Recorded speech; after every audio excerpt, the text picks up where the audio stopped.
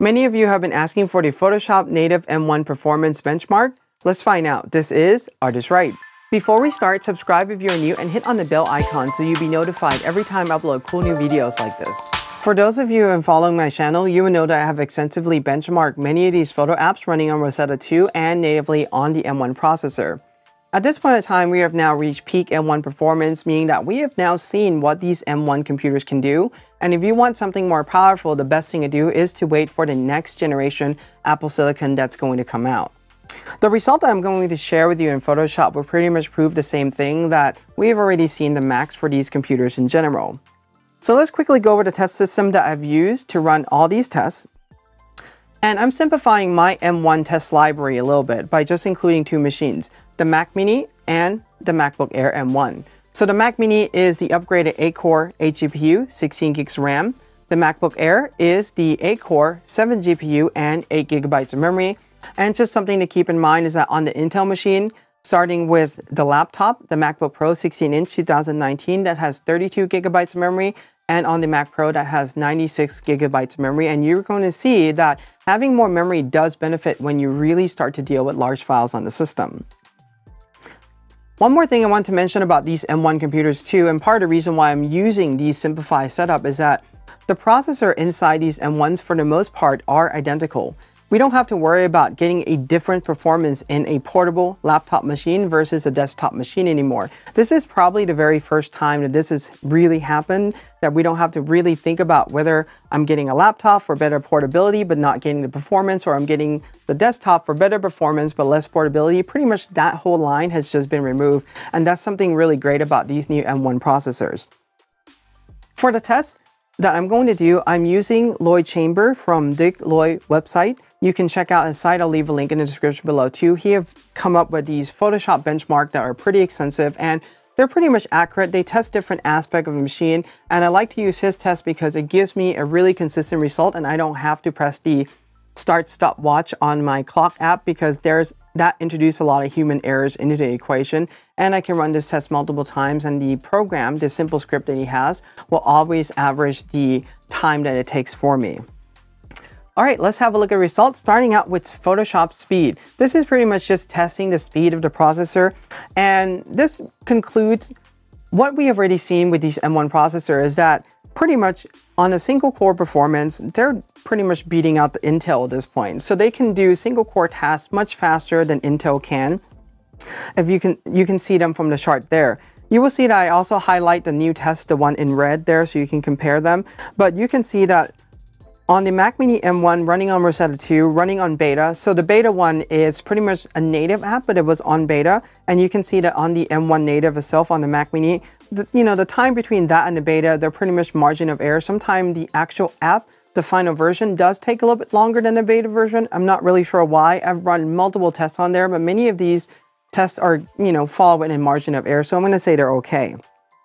But we can really see that the M1 MacBook Air does take longer when we do these tests because it has less RAM on the system, and also the processor itself doesn't have a fan to cool it down. But so that's one of the things to think about there. I've run this test on two different Photoshop settings, 70% RAM and 90% RAM. We can see that on the MacBook Air M1, when we increase the RAM, and if you only have 8 gigabytes, you're talking about going from about 5 gigabytes to about maybe a little bit over 7 gigabytes or so. The system does perform better by close to a second or so, but that's just something to keep in mind there. So here's the thing, if you are doing any pro tasks or using any pro apps and working with large files, just spring for the 16 gigabyte. It is definitely worth it. This is proven in so many of the tests, especially if you're using Adobe apps. The next test is Photoshop Medium. This is creating a file that is 15.7 gigabytes. At this point in time, you can see that the Intel machines, when you're dealing with files that are large, a machine with more memory is definitely of a benefit here because it takes a lot less time. And yes, even though that on the 70% comparing the Mac Mini process, Rosetta, the beta, and the native, there is a time improvement. You can see that on the 70% one, the MacBook Air just pretty much take a sweet time there. So MacBook Air is definitely not the computer for Pro to consider. I would consider going with a MacBook Pro instead because it has a fan, and definitely, again, bump it up to a 16 gigabytes of memory.